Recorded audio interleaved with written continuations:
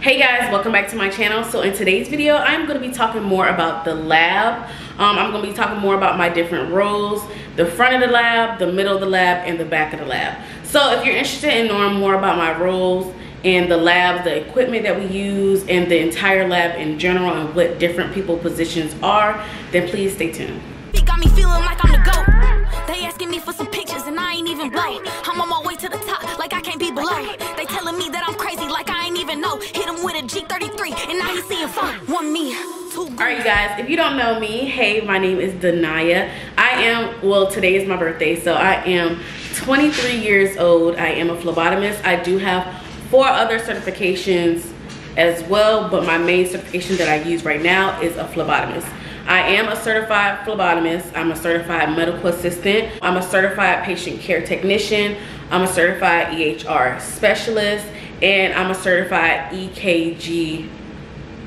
So if you guys are wondering about my certifications, I have videos on that, and I also have study videos on how I passed those certifications. I am nationally certified in all those areas. My main certification, like I said, that I use is my phlebotomy. I love sticking people. I know it may seem creepy, I know it may seem scary, but I love sticking people. I love drawing blood. I love getting that vein. I love getting heart sticks. I love doing hand sticks, arm sticks. I love it. With my role, I've been doing phlebotomy for about 4 years. I have started off in a plasma center. I'm not gonna really name which companies, but I started off in the plasma center, which is where I got most of my experience from. Then I moved on to dialysis. Dialysis isn't really, it is phlebotomy, but it's like a different part of phlebotomy. Like you're using a bigger gauge, you're using like more like tubing. You're using needles, but it's connected to tubing that you will have to hook up to a machine for dialysis. So I've been experienced with big gauge needles to really small gauge needles. Because I worked in the plasma center that used huge gauges. Dialysis center, they use big gauges as well. Then after that, I moved to the hospital and I was able to learn the different tubes, which I did learn in school, but in different hospitals, they do things differently. There's different colors depending on which insurances you have and stuff like that. It's a whole headache. So I do have videos on how I stick. I do have videos on the order of draw, and I do have other phlebotomy videos like Q&A. So like I said, I love phlebotomy. I am at like not like PSC, but like a doctor's office, oncology, drawing blood, and I was able to get a snippet of the lab, and I'm able to break down each section and tell you guys how the lab is and what to experience, or if you want to really be a phlebotomist, or if you want to be in the back instead of being in the front dealing with the people and stuff like that. Just explaining different roles and different sections and different machines that I can explain best to my knowledge. I don't know everything, so things that I don't know, I won't speak about it. I can tell you what a machine is, but I'm not going to tell you exactly what it does. If you want to know what a machine does, you have the right to look it up yourself, but I am more qualified in the phlebotomy department, not more like the MLT department, and I'll tell you guys where they work and what they do and stuff like that. So stuff that they handle, I'm gonna just say, hey, they do this on this, they do this on this, they do this on that. I'm not really gonna break it down into detail, so I hope you guys understand. I do have some clips. I am gonna be using my phone just so I can navigate this video a little bit better. So I think I'm gonna move from the back to the front. I feel like that's what's best for me, because the front is a little bit more where I can explain a little bit more about, because that's where my specialty is at. So we're gonna start in the back with the storage unit. So in this video, I'm gonna show you what my storage unit looks like and what it consists of, and I'm kind of gonna explain what's in the back in the storage. Okay, so this is the storage area. We have our tubes, our needles, our gloves, gauze, tissues, alcohol swipes. We got our biohazard bags. We also have extra tubes, our red tops, 24-hour urines at the top.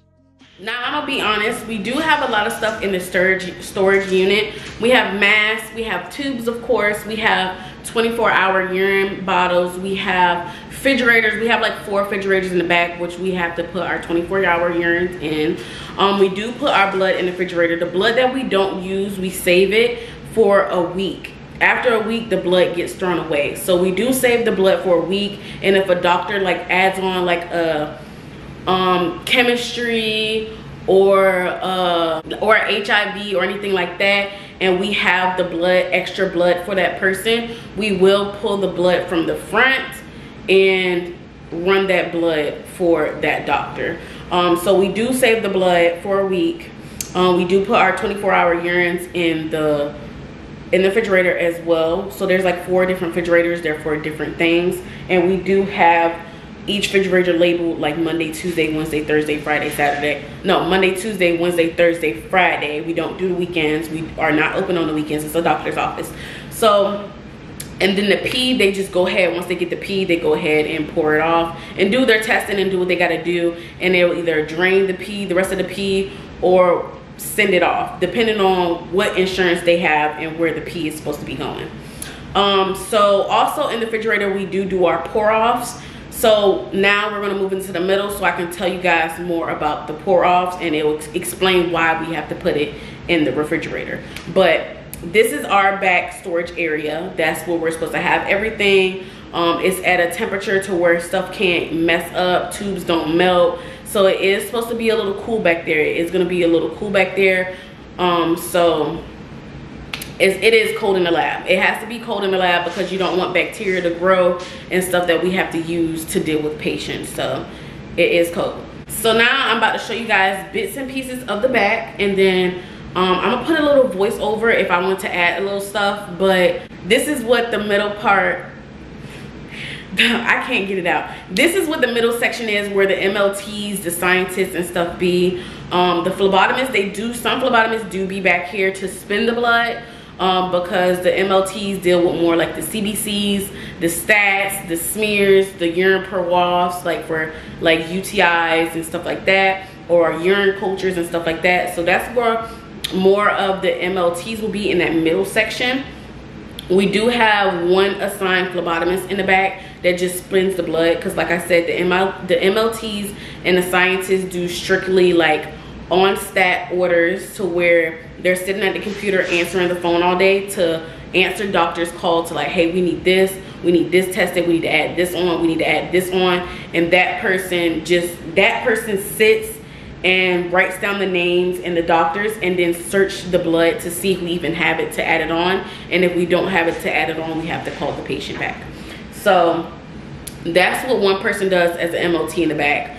And then they have another MLT that works strictly CBC. They run the CBC test to make sure it's not clotted, make sure everything is good, stuff like that. Then they have another person that does strictly the ordering, like the flows, the loop panels and stuff like that. Then they have another person that's doing like urine and smears.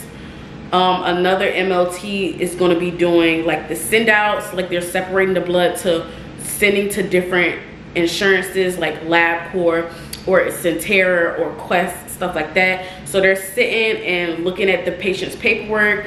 Oh, okay, this patient got this insurance, so it's going to go here. Okay, this patient got this insurance, so it's going to go here. So that's what the MLTs does in the back. And there also is MLT that does the stats as well, which is where we get our gold tops and we run it straight to the back, and it's going to a fast spinner, and they're going to test it right then and there. It's not being sent off anywhere, nothing like that. It's just going to be straight spun and tested.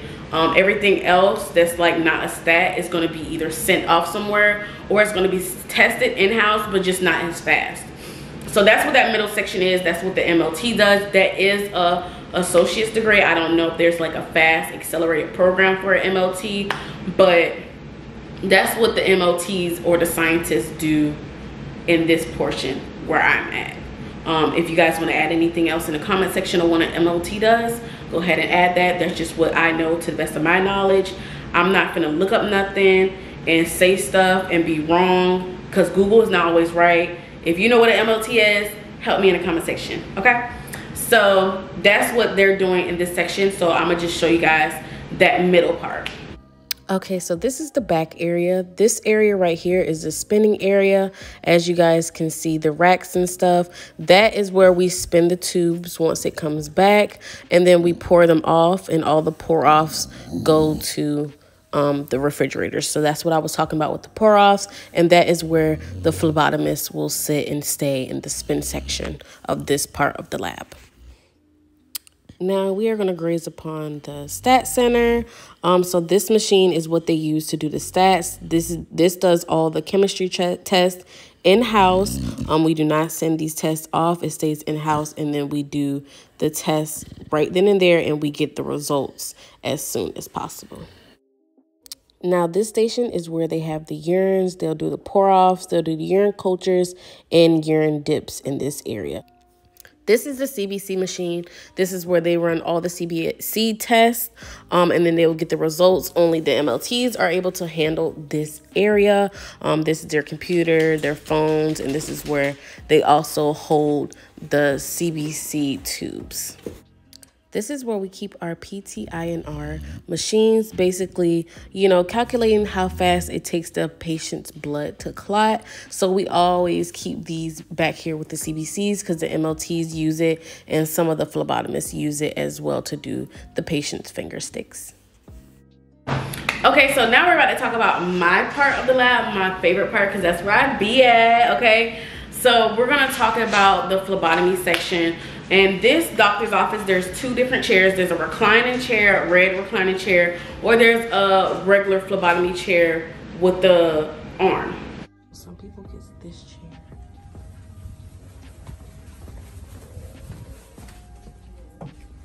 And some people get this chair. 9 times out of 10, we use those red chairs for patients that are prone to passing out, fainting, vomiting, not feeling good when they're getting their blood drawn, just have a phobia of getting their blood drawn. We only sit them in those red chairs because those red chairs are reclining chairs, and we can push them back when we need to and call a nurse. Of course, with a regular phlebotomy chair, we can't push them back. They slide. Every time they slide right through that arm. They just slither right on down. So we do not. We always ask them, like, do you usually faint when you get a blood draw? Do you usually feel sick? Da, da, da, da. And if they say yes to any of those questions, they're going in a red chair, because if anything happens, you can just lay them back and call a nurse rapid response, okay? So that's why we have 2 different chairs. Most jobs only have that phlebotomy chair that I've worked at, okay? Other than the hospital when they're in the bed. So I kind of like having the 2 different chairs. Just so we won't have a reaction. Even though we do have a lot of reactions, this will help us not have as many accidents of patients falling on the floor. So that's why I'm glad we have the 2 different chairs. Now in our section, we have our section with our tubes, and we also have our section with our alcohol, cotton swabs, urine cups, Band-Aids, of course our needles, and then at the bottom we have our extra stuff. Now where I'm at, we don't, which I wish we did, we do not have our own station, so we can't decorate it how we want to. We can set it up how we want to, but we move every 2 weeks, so we're not sitting in the same spot. And my job claims that they do this so we won't talk, but my thing is you want people to talk to each other, be friendly with each other, make it feel homey, because that's how you build a bond. That's how you build trust with your co-workers and stuff like that. So I don't understand why they move us around, because people gonna want to talk regardless. No matter where you move them, they're gonna talk. We're people, we're gonna talk. But anyways, besides the point, we do not stay at one station, so we don't really set up our stuff a certain way, because every time we set it up a certain way, we have to move and we have to change it, or we have to move our stuff where we're at, and it just get a little hectic. So we just keep it plain and simple. We just have our rack of tubes, drawers with our different needles, tourniquets. We only keep 2 different needles, a 23 and a 25. No, we keep 3, 23, 25s, and 21s. Some people use cotton swabs, some people use gauze. I'm a gauze person. I'm just let you know, because them cotton swabs, they look kind of cheap and they break apart easily, and I don't like it. We do have 2 different types of needles. We have this yellow needle. I don't know if I got a video of that. We have this yellow needle, and then we have like the push button needle. The button needle that just attracts when you push the button, and then we have the other one where you have to like manually pull it. I like the push button because that's what I was trained up on, and everywhere I worked had the push button, so that's what I'm used to. We also have different size alcohol pads. We have small ones, we have big ones. It don't really matter to me which one I use. We have different types of tourniquets. We have those cheap flimsy ones, and then we have expensive hard ones. Now with me working at this company, I'm under a client, so it's like me and my company and my people, and then it's a different company. So they have their stuff, we have our stuff. We're not supposed to use their stuff, which kind of, it doesn't make sense to me, because if we're all a team, we're all doing the same thing, we're all dealing with patient, we're all drawing blood, all using tubes, why does it matter if I use your tubes or if you use my tubes? If you run out, because the rule is if they run out, they have to use ours. If we run out, then we have to use theirs. So why can't we just share to begin with? Y'all, some companies are just picky and petty for no reason. It is what it is. We have Band-Aids. We do have different like types of tubes. Of course, we got the red top, blue tops, dark blue tops, light blue tops, purple tops, gold tops, red tops, light green tops, dark green tops, pink tops, yellow tops, blood cultures, stuff like that. And of course, like I said, we keep the urine cups under our drawers as well. So we keep everything in our little area just so we won't have to keep running to the back. But sometimes we get a little busy. We stick more people than we usually stick, depending on the days and how the flow is and how the schedule is. And of course, how the person's feeling. Because I know 9 times out of 10, when I'm not feeling good, I don't stick good. It is what it is. Some days I stick way more than others. Some days I barely stick. It depends on the day and the person and how the person's feeling and how their mood is throughout their work shift. So don't get discouraged if you don't stick as many people as you want to in a certain day. Sometimes it may not be your day. Sometimes the flow is just not there. It happens. It happens to the best of us. Trust me. Some days you miss like a whole bunch of people. Some days you don't miss people at all. It happens. It is what it is. People make mistakes. Nobody's perfect. So that's basically the section. We do have to do a lot of paperwork. So when we call a patient back, usually when I call a patient back, I say their first and last name. But one patient, some patients did have a problem with me saying their first and last name. So I just started saying last names. And then once they come up to me, I ask them to verify their birthday. And then I'll take them to the back. Once I take them to the back, I ask them, are you prone to any fading, nausea while getting a blood draw? They tell me yes or no, and that determines which seat that I will use. We are assigned a seat, but depending on the patient's needs, we are able to change to different seats. So I pick my seat. I tell them my name. Hey, my name is Danaya. I will be drawing your blood today, okay? And I tell them, I'll be like, hey, my name is Danaya. I will be drawing your labs today. Give me 1 moment to look up your orders. And then I'll go to my computer, type their name, their MRN number, click their name, you know, check them into the lab. Make sure you check them into the lab because they get mad about that, baby.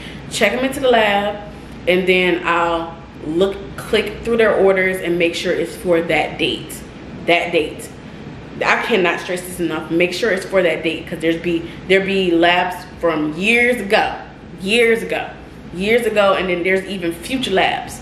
Make sure you get the labs for that day. I print out the labs. I highlight the labs for that day so I don't lose which labs I'm looking for. I make my copies, and then I go take it to the MLT to order the test. At this facility, we are not allowed to order our tests. At a different facility that I was at, I was allowed to order my tests. So it all depends on where you work at. So at this facility, I'm not allowed to order my tests.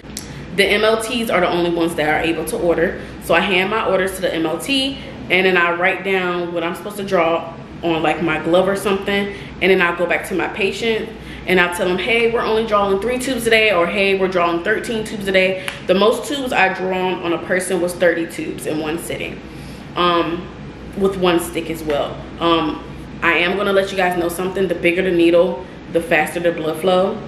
Some people may know that, some people may not. I'm not trying to be a know-it-all. I'm just trying to let you guys know. So the more tubes that I have, I try to pick the biggest vein so I can use my big needle. So yeah, that was just a little hey, if you didn't know. So I let them know how many tubes I know. Some patients be like, why you let me know? I don't really care. Some patients don't care. Some patients appreciate it. I say it anyway. So just to get them to mentally prepare for what I'm about to do. Because some patients get mad when you're drawing 3 tubes. They say that's too many. Some patients, when you're drawing 13 tubes, they'll be like, oh, I did more than that. I just like to let them know so they can prepare mentally, so they won't look over and be like, oh my gosh, you're drawing all those tubes, and pass out. Because it's happened to me before. It's happened. So then I wash my hands with hand sanitizer. I'll air out my hands like this. I'll put on my gloves. I'll get my tubes. I'll get my gauze. I get my needle. I put my needle together in front of the patient. Unwrap the needle in front of the patient and put it together in front of the patient. Never have needles pre-set up, because they get mad about that. And I understand. Just like somebody doing your tattoo or your piercing, you want to see them take it out the packet. So I unwrap my needles in front of my patient, put it together, get my tourniquet, everything. I get my little stool. We do get rolly chairs. And I scoot up to my patient and I ask them, do you have an arm preference? Some do have an arm preference. Some be like, it's up to you, you're the expert. That's the stuff that they be saying. And so I pick my arms. I like to do arms. My hands are always like my least favorite, but if I have to go to my hands, it's my last choice. It's never my first choice, because hands are easy to blow depending on the person. So I always try to do the arms first. Right up in here, right there. The glory veins, okay? So I do my draw. I try to talk to the patient. Well, do you have any plans for today? Are you doing anything? Do you have treatment? Just to try to talk to the patients to ease the tension a little bit, because some patients feel awkward just sitting there and not saying nothing, just like because some patients never had a treatment before. Some patients don't know if they're gonna need treatment, because I'm in an oncology doctor's office, a cancer doctor's office. So some patients are there to figure out what's going on with them. Some patients already know what's going on with them. It's just a mystery to some people. So I try to ease the tension off a little bit. I have people cry in my chair. I have people tell me their life stories in my chair. I just let people vent in my chair so they can feel more comfortable with me. So next time they see me, oh, can I have Denia? Yeah, I have a lot of people that requested me. So that is what I do when I talk to my patients. And when I'm done with the blood draw, I'll be like, all right, I'm gonna stick the blood right here. I'm gonna go get your label so you can verify it, and then you're good to go. I'm gonna go back to the MLT, get my paperwork, get my labels. I verify my labels with my paperwork. Then I go back to my patient and I say, can you please verify this for me? And they verify their first and last name, their date of birth, and their doctor. After they verified it, I label my tubes right in front of my patient. And I'm like, all right, you're all good to go to your next appointment. 9 times out of 10, they're going to see the doctor or they're going home. So I'm like, all right, you're good to go home, or all right, you can go ahead and see your doctor, whichever is on their paper. So that's why I have to look at their orders and where they're going. So that's basically what I do at this doctor's office. So that's basically what I do. That's basically what I do. The lab, what I got going on in the lab. It's a lot. It's a lot, from the storage room to the middle section to the front. It's a lot. So if you guys are interested in becoming a phlebotomist and you have any questions, just ask me down in the comment section and I'm gonna try my best. I've been responding recently to comments. It's so many of y'all. I'm trying to respond to all the comments that I can respond to, okay?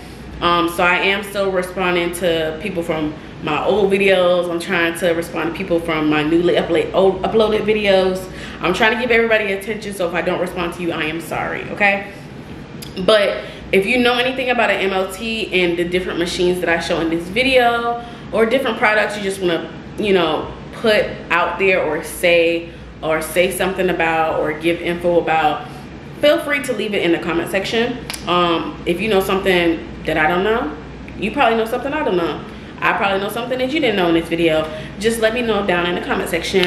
If you're an MLT, let me know what you do in the comment section. If you're a phlebotomist, let me know how long you've been doing phlebotomy and if you love it or if you hate it, and where you work. Not exactly like the name of the company, but like, do you work in a hospital? Do you work in a plasma center? Dialysis? Let me know where you work at. Let me know something about y'all, okay? And like I said, if you guys know anything that I said wrong or you want to add to, you can put that in the comment section as well. So I hope you guys liked the video. Don't forget to like, comment, share, and subscribe. I'll be posting once a week, if not more than once a week. We're coming back to back with these videos, you guys. So I hope you guys are enjoying the content, just like I'm enjoying editing and putting them out for you. Y'all stay safe, stay cautious, Keep your hands washed, be aware of your surroundings, and I'll see you guys in my next video. With these 2 3s on my feet, got me feeling like I'm the GOAT. I'm on my way to the top.